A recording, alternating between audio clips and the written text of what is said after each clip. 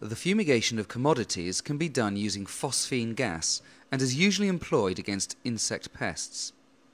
The active ingredient is released from metallic phosphide compounds which react with water vapour in the atmosphere to liberate phosphine gas. Most foodstuffs may be safely treated with this fumigant, which, when applied at the correct dosage rate, will not damage or taint the commodity being treated.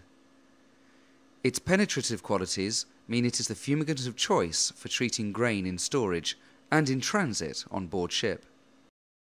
Sufficient time must be allowed for phosphine to work effectively. The time under gas is referred to as the exposure period, and for phosphine this is unlikely to be less than 48 hours. Additionally, time should be added to ventilate the commodity to ensure it is free from all traces of the fumigant. Once the commodity has been ventilated, no toxic residues remain.